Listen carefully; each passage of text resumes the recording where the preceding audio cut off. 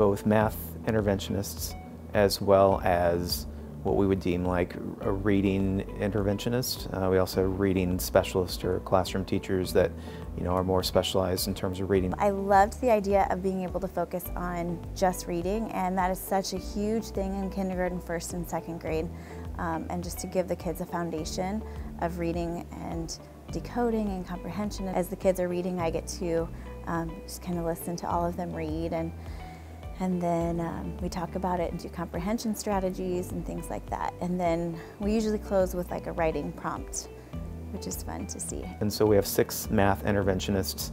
The logic behind when we placed them, this would have been the 2017-2018 school year, was to try to be able to put math interventionists in buildings that were really having some mathematics struggles, specifically to the elementary level. With regards to our reading teachers, we have classroom interventionists who really work primarily at the K-2 level. I think a lot of times parents hear the word interventionist and think that my job is to work with students who need extra help, but in reality I get to work with all kindergarten, first and second grade students. So I focus on just whichever group that the teacher gives me, and that could be kids who are behind, that could be kids who are right where they need to be, or even higher than they're supposed to be at that time. So I get to work with all students, which is awesome.